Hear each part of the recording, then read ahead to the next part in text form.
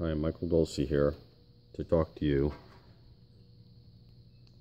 about our new E-fin. The E-fin is a 10-inch fin powered by a lithium battery that attaches to any SUP center fin box. Let's talk about what we have here a little bit more.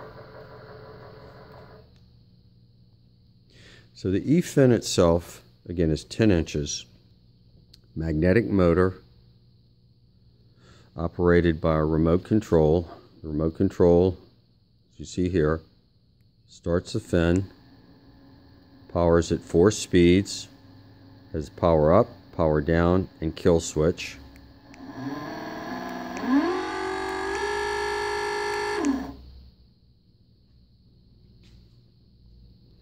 It goes into any standard center fin box that's a longboard box, and it can go into an inflatable type or a hardboard type that you see over here. That's our glider. So this is a aftermarket inflatable fin box. So this could actually be laminated or glued onto a kayak or canoe.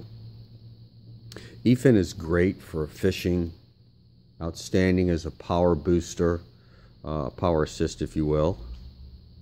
So keep that in mind, your customers will want this. The battery is a lithium battery, it's waterproof. You see a screw here, so it comes sealed, it keeps it waterproof. Never take the screw out, never go into this compartment, it will void the warranty. Now on the battery you see a connection port, so the cable will go under the board onto the battery, into the battery port connection. That is a fin connection into the port. Next is an on-off switch. If the switch is down towards the first slash, it's on. Therefore, your fin works. There's a second port on the back side of the battery, and that's for your charger. All this comes standard with your E-fin. E-fin has an MSRP of only $5.99. Now, you notice I have this box, that is the battery box, tethered to the board via a strap.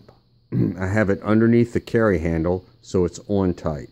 So if I didn't have tie-down straps, that is plugs, that the straps would work in on the board, which I do have on the glider over here, then I would have to strap all the way around the board, and that's the case. Sometimes you have to do that.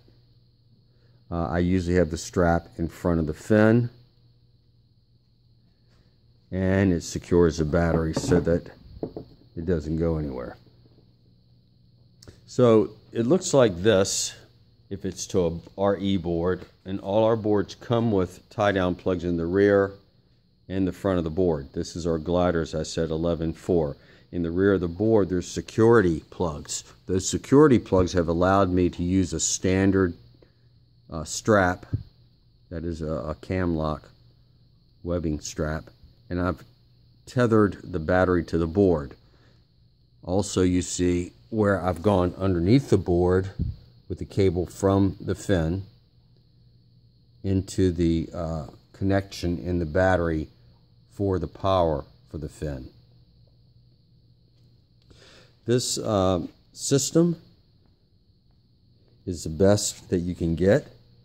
Again, at $5.99, this will power a board over 5 miles an hour for up to 6 hours and cost under $600. So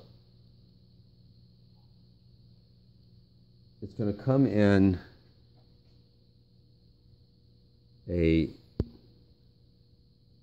box that is a point of sale box.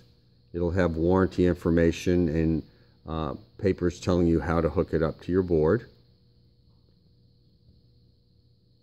Here's a picture, as you can see, of the board under power. If you look at the trail back here, you see that it's been going for a while. The board's been going for a while. This is a Easy Water 9'4" with the E-fin. Just chugging along.